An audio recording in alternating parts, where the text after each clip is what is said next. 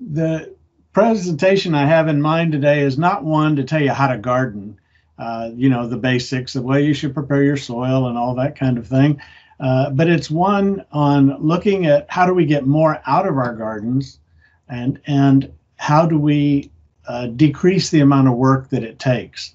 Some of you may be approaching my age or even surpassing my age, where you kind of realize after a while that you used to be able to do things in the garden that are harder to do now. And I say that seriously. I remember the first time I woke up one morning sore and I couldn't remember why.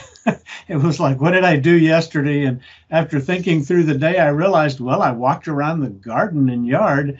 And after I thought about it some more, it's, well, I probably squatted down and got up about 200 times in the process. Well, that's why I woke up sore the next day. But we're going to come up with some ways, or talk about some ways, where we can make gardening more enjoyable. Gardening can be a good exercise. It can give us the connection with the outdoors and all those good things we want. I always like to say gardening is good exercise, and if you're a bad gardener, it's great exercise because you're pulling more weeds and stooping more and doing more work. But let's talk about some of these things and go ahead and get started. We're going to start off with more bounty. One of the tips with more bounty is to have healthy plants. Gardeners allow their plants for one reason or another. It may be insects, it may be disease, it may be watering or drought. It may be a nutrient deficiency, but they allow their plants to struggle. And the goal is not to have a tomato plant that survives, but a tomato plant that produces a lot. We have a limited space in our gardens. If you're fortunate enough to have the back 40 where you can spread out and garden, that's a great thing. But in reality, most of us are limited in our garden space. So it makes sense that we would want to get the most that we can out of the space that we have, and that gives us the goal of a very bountiful plant. I've known of tomato plants that produced over 50 pounds on one plant. Now I know that's a lot, that's an exception, but the point is it can be done. Now I'm not suggesting we all plant one tomato plant, but I'm just telling you that over all the aspects of gardening, having good, strong, healthy plants is one of the keys to having good success and bounty. There's a number of ways that we have healthy plants. I kind of alluded to them before. I'm going to get into insects and diseases and things a little bit more in a moment. But just making sure that our soil is right and that the plants have the best chance possible of being good and healthy. Right, adapted varieties are critical. A lot of people enjoy heirlooms and they want to plant heirlooms because there's a draw. It's like the draw that we would have to something that's natural in terms of our gardening style, or the draw that we would have toward whole foods or other aspects like that. The problem with heirlooms is they're not heirlooms from where you live. Kentucky Wonder pole bean is called Kentucky Wonder pole bean. Brandywine tomato does great in the Midwest and along the East Coast, areas of the country that have a much longer, milder growing season, where it can take its time and then set its fruit. You plant those kinds of things here, and they may produce a few tomatoes, and then it's too hot to set fruit. And so you use that whole space and that whole season to grow just a handful of tomatoes. We do have some Texas heirlooms, but in general, a lot of the things sold as heirlooms are just not that well adapted to us. So check into that before you make the mistake of planting those. Your county extension office and Aggie Horticulture website can both advise you on some of the best varieties for your area, and I would suggest you start with those. Another way to get more bounty is to use our vertical space better. Now, this garden on the left, I wouldn't say they're using overall their space better, but they do have one thing going there, and that's they've got a cattle panel, 16-foot cattle panel arched over the walkway. So what was a walkway now is a productive area, and it still leaves the beds sunny to produce other things beside that panel. So going vertical always makes sense. You can grow pretty much anything vertical that you grow horizontal. And the things that spread the most, like our melons and some of the cucurbits, everything from pumpkins, watermelons, cantaloupe, muskmelon, cucumbers, just all of those spread out and cover a lot of ground. If you've got an adequate sling, you can grow a watermelon on a trellis. You just need to be able to support it. Pantyhose work great for like a muskmelon, like in this picture. You can also, I've tried all kinds of things for supporting muskmelons, from sections of a t-shirt tied to the trellis to the little net bags you get maybe oranges or something in at the grocery store. You just figure out what works for you. But the point is, when that plant goes vertical, number one, there's less splashing of soil onto the leaves and the fruit, so somewhat of a decrease in disease. Also a decrease in disease due to the fact that the leaves dry out after a rain, and so it doesn't stay wet as long and promote the disease development. I will say, however, that varmints can find those things on the trellis, and so just be aware that if you've got a problem with rats or other things coming in to nibble on your crops, that's still the case, even though you're hanging them up in the air. But every time we go vertical, you take, let's say you have a row of cucumbers and they're going to spread out, 3 or 4 feet in all directions. When you go vertical, now you have a 1 foot wide footprint down the row that goes up, and it saves you all that extra space. So it's not just getting more bounty, but it's also being able to grow your crops in a healthier way, a better way, and to get less area that you're having to take care of, which gets to the more work. We'll talk about that in a moment.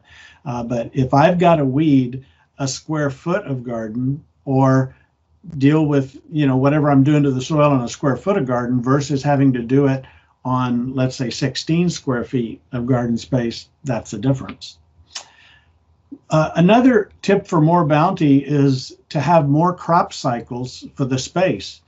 In the greenhouse industry, and even in grocery stores and places like that, they talk about turns, or how many times can you put something on that shelf that sells again. So that 1 foot of shelf space is making you more money over the year. Well, in the garden, we have the same kind of concept when it comes to productivity. If we can get more production by looking at our cropping cycles, we can get more out of that area. So that may mean some interplanting, where one crop, you put it in and it grows fast and is out early, like lettuce or radishes, for example. And then something that takes a little bit longer is planted also in that space, and it gets a head start. But the thing that you planted that's fast then would be harvested and moved out of the way. There's a lot of versions of that. And so that's one technique for crop cycles. Planting at the right time is another technique. And finding the best time to plant in your area will save you a lot in terms of disappointment when plants don't produce well, or just getting more productivity. We have 2 traffic jams in the vegetable garden, and we were about to enter one now, and the weather took care of it for us. But if you think about, let me pick a couple of crops. I'll take broccoli and tomatoes. I've got a bed full of broccoli, and we can plant broccoli. Look at the chart here. That's Harris County chart. But the same would be true up in Brazos, where I am, pretty close to the same. The broccoli, we can be planting it all the way, into late February. But how long does it take then to produce? And when do we want to plant our tomatoes? Well, we want to plant our tomatoes, after the last average frost date. So depending on where you live, that could be very early March, even late February if you're listening from the valley, or it could be all the way up to the end of March would still be a good time. Well, if there's broccoli in the way, how are you going to put the tomatoes in? And so that traffic jam in the garden creates kind of a problem. And planning our garden schedule with that in mind is important. Now, winter took care of a lot of this for us. Unless you did some things to protect your plants, most cool season gardens took a pretty big hit. And so if you think about these two traffic jams and plan accordingly, you can get more crop cycles in more effectively. Another thing that speeds up the crop cycle is transplanting. Maybe it's something that doesn't need to be transplanted, like squash, for example, or cucumbers. Those certainly could be direct seeded, and that would be the common way to plant them. But what if you got a 4-week head start or a 3-week head start on those cucurbit crops, and then when they went in the ground, that was just less time it took for them to reach maturity to speed up the crop cycle. Making sure that you protect plants in the cold. The top right picture is some row cover fabric that was over some greens that had gone through the winter, and it made that garden bed bountiful all winter long, just with a little bit of protection, where something that had no protection, you would have lost that productivity. Choosing varieties that are fast to harvest, I already mentioned, but Celebrity is an old, well-known tomato. But check that tag and see what the days to harvest is. And in most cases, go with the shorter days to harvest. If you're planting cool season peas, you want something that's 60 days or less, if possible. If you're planting tomatoes, you would love to have something 60 days, but I wouldn't get over about 72, maybe more days. But just remember that the longer it takes, the less productivity season you're going to have. And at the bottom is a garden I had when I lived over in Lockhart, and that is a row of hoops of PVC covered with clear plastic. And I did this during this bad freeze that we had, and I was surprised at how well it did. I was telling some of the other horticulturists, some of them which are on the call today, that my garden, when I put a single sheet of clear plastic over hoops that covered about 3 beds, and when it got to 7 degrees, I just knew, game over. There's no way that with a week of freezing and 7 degrees as the big whammy, that it was going to survive. Now, we got a little bit of snow on it, and there was snow along the edges, but it wasn't snow all the way over the top to hold that soil heat in. But when I pulled it off, everything. I counted, last night I was thinking about it, and I counted 20 different winter crops that I had underneath that cover. And the only thing that had a little bit of burn was some parsley. And I would say maybe 10% of the leaves had a little burn on them, but the plant was healthy and it's back going full swing. So protecting your plants here in Texas, we're fortunate that we really can grow 12 months out of the year. Some crops can't go through summer, but there are some that certainly can. Next thing, tips for less work. What do we spend the most time and work doing?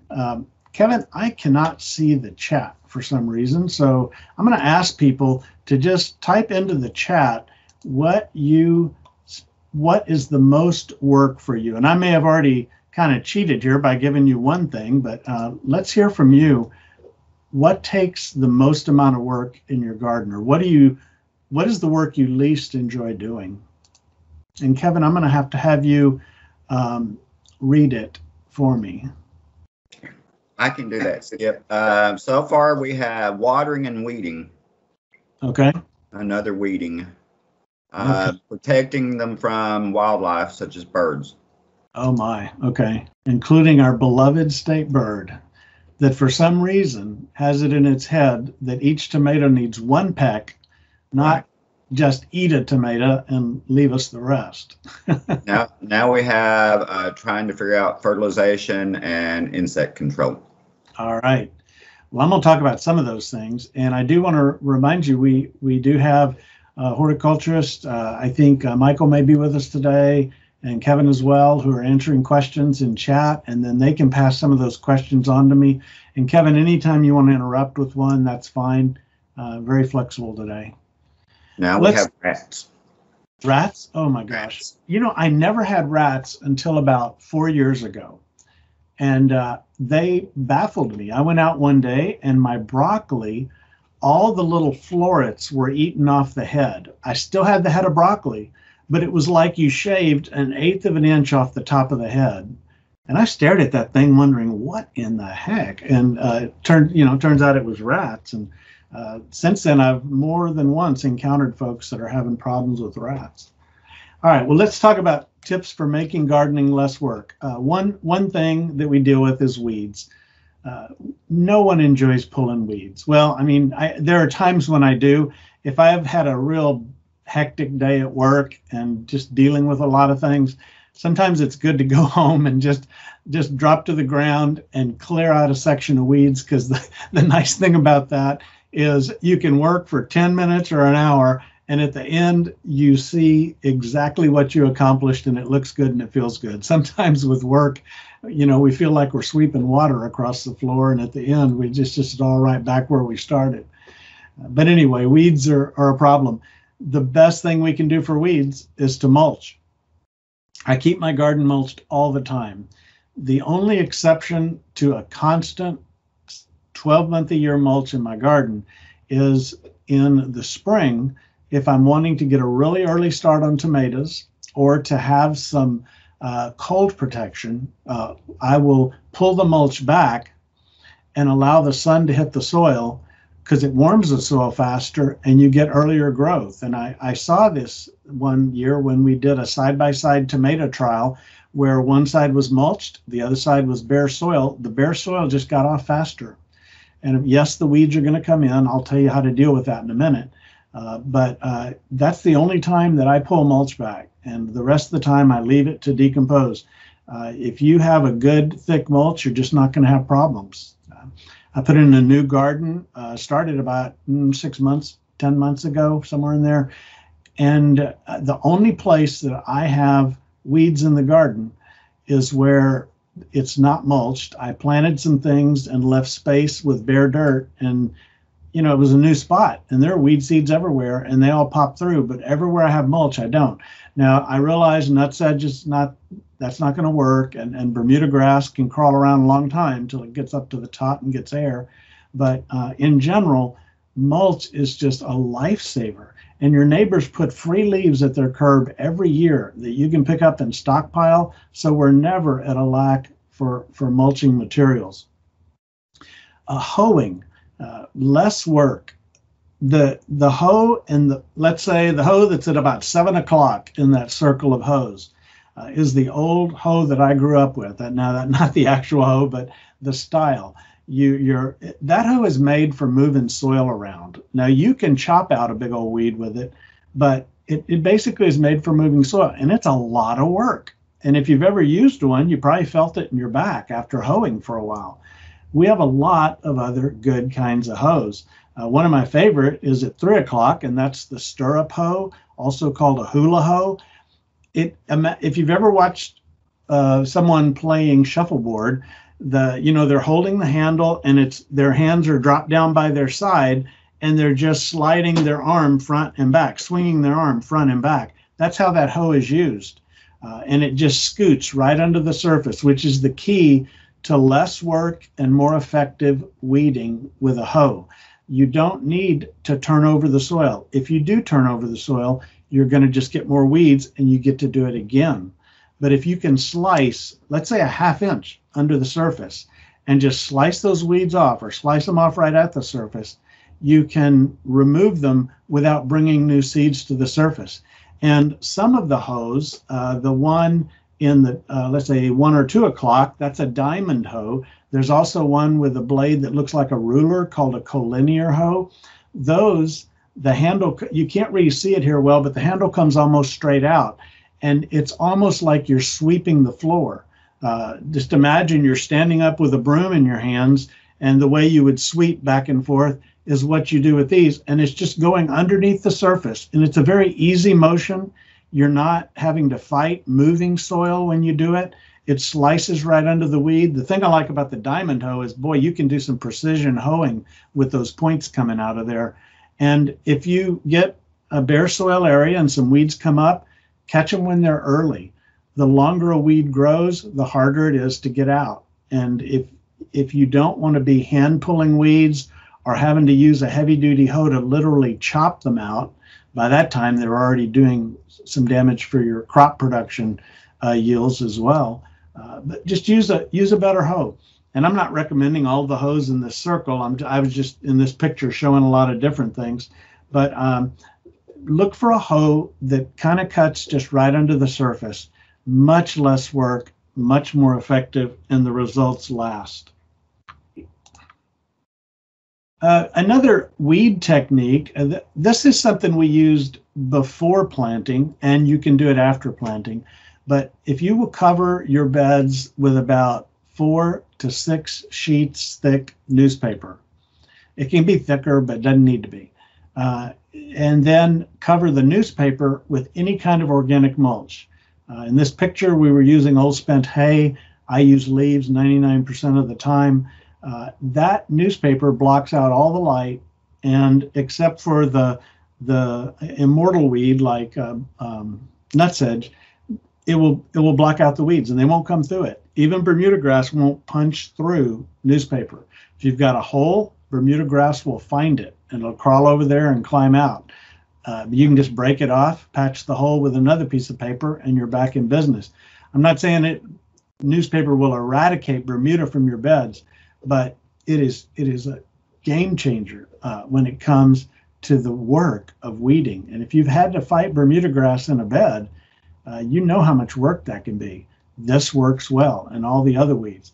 I've also done this same technique. By the way, in this series of pictures, it goes from top left, top right, bottom left is the newspaper, and we've wet the newspaper and planted sweet potatoes through it. Sweet potatoes are one of those crops, the vines get out everywhere, and you can have a real weedy mess. It's hard to kind of get in and work on. And so there in the final picture, you can see the sweet potatoes growing, and they'll grow that whole crop weed free. 4 to 6 sheets thick will rot away in about a season, and they'll, depending on how wet it stays, if you keep it moist, it'll decay away faster. And then you just do it again the next time. Newspaper is organic materials that are just going to decompose, typically soy-based inks and the fibers, and it can just go right back into the soil. And you can use any parts of the paper you want. I tend to go for the big sheets because that moves faster. It makes it a lot easier. So if you've already planted something and you've got weed seeds coming, you don't need to hoe them. Do the same thing. It's just when you get your newspaper right up to the stem of the plant, you tear the paper a little bit and slip it on both sides of the plant. That little slot you tear in the paper just fits on both sides. And you can weed a large bed really quickly. You just need a water hose. You can see in the picture here the water hose, because as you lay the paper, you want to wet it immediately before you lay the next one so that a breeze doesn't pick it up. If you've got the slightest breeze, this gets very frustrating. But with a hose nearby and a spray nozzle, you can get it to stick and it'll hold on until you get the mulch down. But that's probably, if I were to have to pick one work-saving thing in my garden, it's the newspaper and mulch technique, whether it's to prevent weed problems or to recapture ground early on when it's starting to get away from you. Another tip for less work is in the area of pest control. That would be insects and diseases, but learning what your insects look like at all stages is very helpful.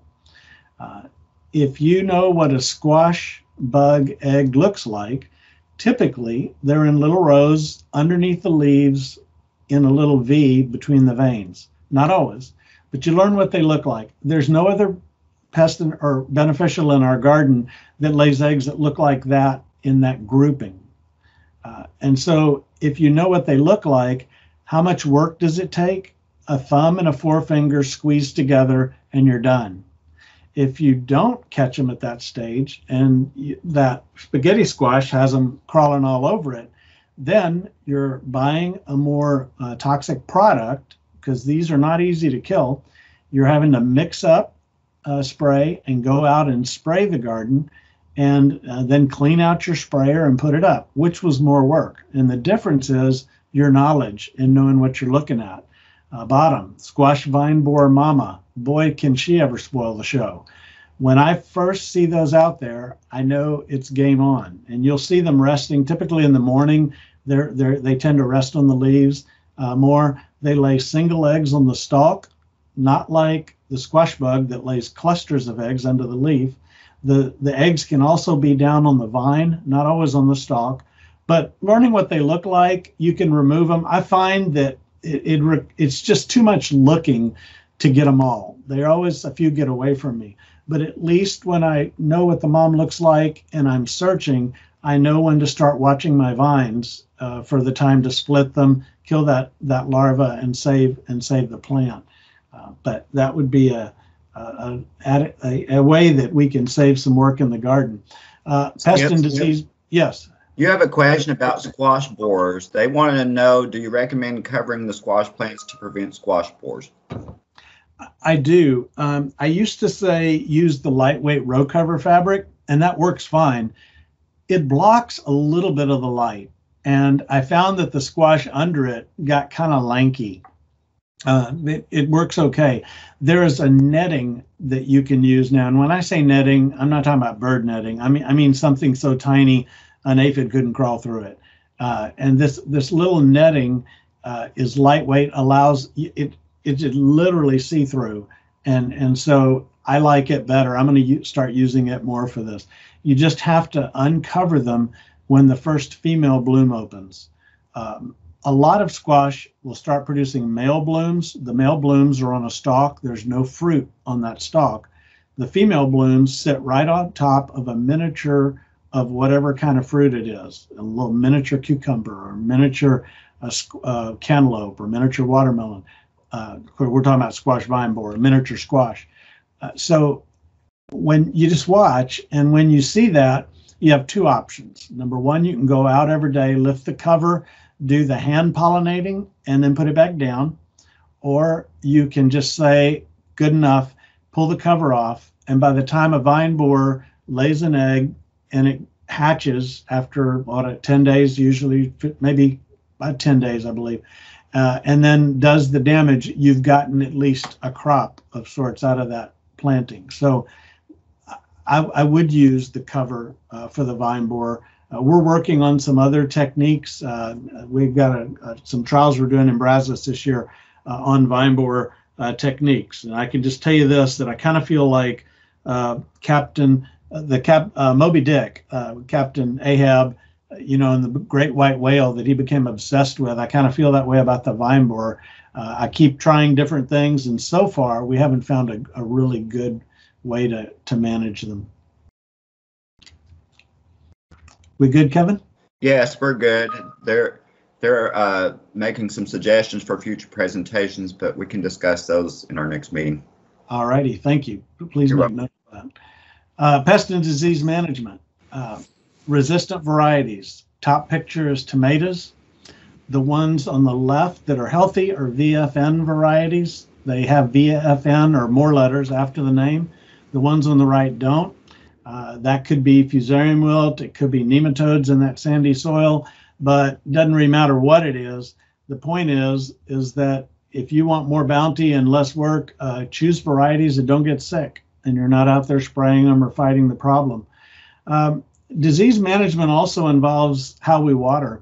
I'm going to talk about drip more in a moment, but when you spray your garden every day, every time you wet the foliage, you increase the incidence of disease. And so just by getting the water off the leaves, instead putting it on the ground where the plant wants it, where it can use it, is a way to cut down on some of your disease problems. I know spraying is a lot of fun. That's one of my daughters right there. And I didn't say anything because at least I was getting my garden watered, but that's not exactly the way you want to go about watering your garden. Recognizing finally that we have beneficial insects in the garden, learning what they look like as eggs and larvae and adults, and doing the kinds of things. This isn't an organic talk today, but doing the kinds of things that attract them. Maybe sometime we'll come back with an organic talk and look at some of the ways we do that. But that also makes our gardening less work. So I mentioned drip irrigation. Drip is a great way to water. It's efficient in terms of water use, puts the water right where it needs to be, where the plant's roots are. And if you have a drip system and a timer, you've taken a lot of work out of your gardening.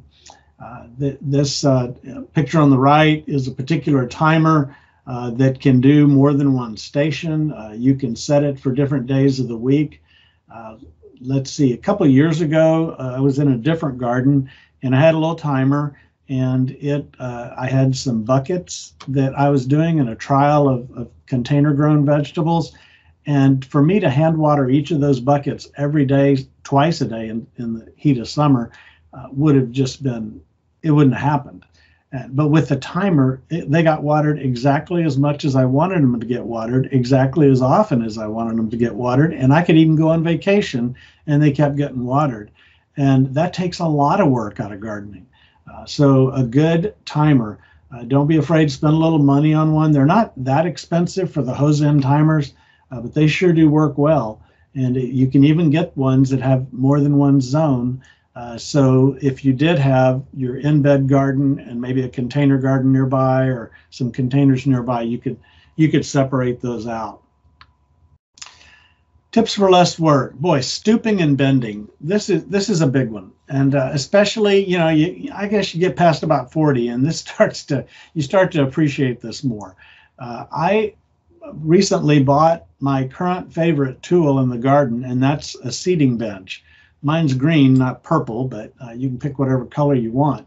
But these benches fold up, and you can sit on them, so they go wherever you go. If you need to, you know, stop and work on some plants or work on some soil or something, do some pruning on a rose bush, whatever you want to do, you just plop down and go for it. And then if you want to kneel, you flip it over, and it's a good kneeling pad. And the nice thing about it as a kneeling pad that's better than just a kneeling pad is when you flip it over, those handles make it easy to get up and down. And if you've gotten up in the years and you're going up and down from your knees to standing, it doesn't take too many times before that starts to wear and tear. And these little devices are not that expensive. And boy, they take a lot of the work and then the later soreness that you're paying for it out of gardening. Raised beds also take work out. I like to get my beds up. You know, the bed doesn't have to be tall for the sake of the plant, unless you're just setting a bed on a parking lot and there's no soil below it.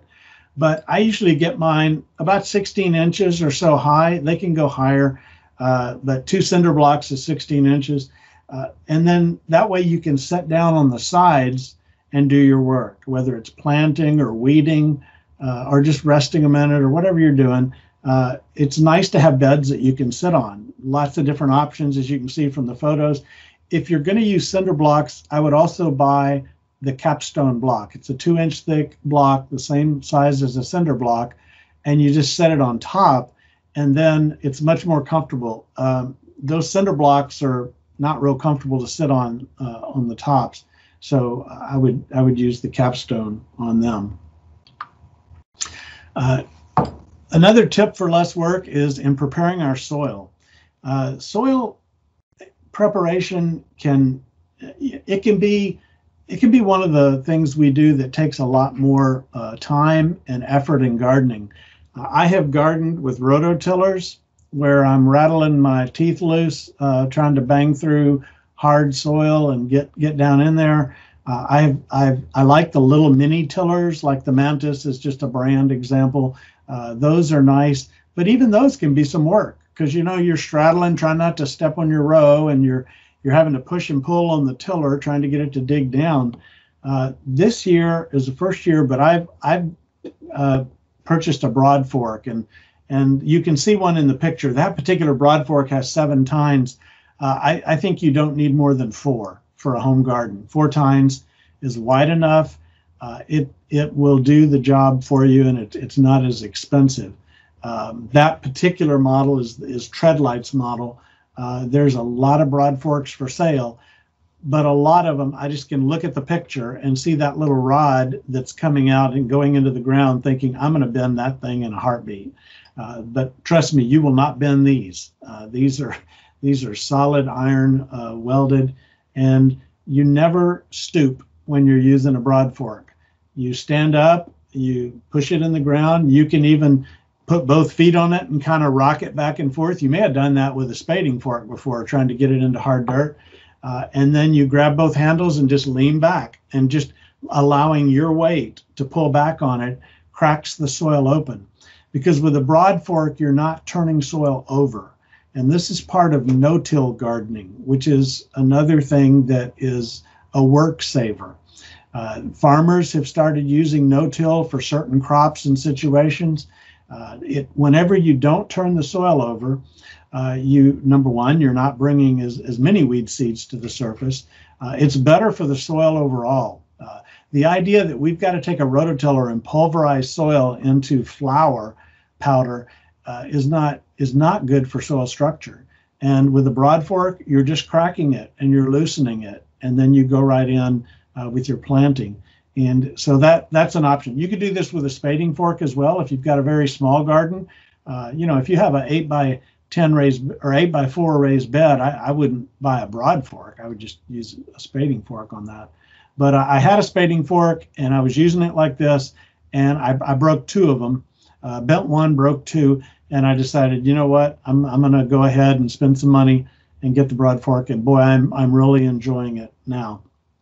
The no-till is the idea where you don't even turn the soil over, and the crop residue you just leave in place. This picture at the bottom, I had planted lettuce in that bed, and when I went to harvest, this was a romaine lettuce. When I went to harvest the heads, I just used my soil knife, which is a cool little tool. It's definitely on my top 5 list of tools, to just cut the lettuce off at the ground. And then I planted corn right in that. And all those lettuce roots are decomposing. They've opened up chambers in the soil as the root grows through. And then it opens the soil. It gets organic matter down into the soil because the roots are going to decompose. And then when I planted corn and the corn came out, I used the knife again to just cut off the corn. Now, I'm talking about making less work. If you're dropping down on your hands and knees with a soil knife, that's more work. So you could use something else to chop those off if you want. But the point is that I don't, the only time I use my rototiller now is in my walkways, because I have leaves in the walkways that are decomposing. And so I'll run the rototiller periodically through those leaves to kind of chop them up and mix them up, maybe throw some nitrogen in there to speed that up, because I'm making compost in the walkways rather than in the compost pile. You make a lot more in a walkway. And so that's the only time I use a rototiller. But soil prep is another opportunity to save a little bit on our effort. Container gardening. Containers are easy. You can put containers on a table and do your work there, where you're sitting at a chair or standing up. I made a table that is higher so I can stand up and do my work. I prefer that. But you can grow some things in containers, and that just kind of gives you, I think it's pretty, but it also avoids the whole need to do all the garden prep. You just buy a bag of potting soil and you're in business. The wheelbarrow is my favorite container. This is an old rustic one I had. I now have I had an old one that I dropped as a plastic one. I dropped a cinder block in it and cracked the bottom. That was smart. So I decided, you know what, that reminded me, well, now it drains well. So I just drilled a couple more holes in it and I started planting in it. And I have had 3 different wheelbarrows that I use for gardening. Number one, I think they're pretty. I mean, I think that winter garden is cool. It's got bok choy, it's got, Siberian kale, it's got lettuce, it's got spinach, and it's got broccoli, all in that one bed. A wheelbarrow holds a lot of soil, so you can grow a lot of things in that.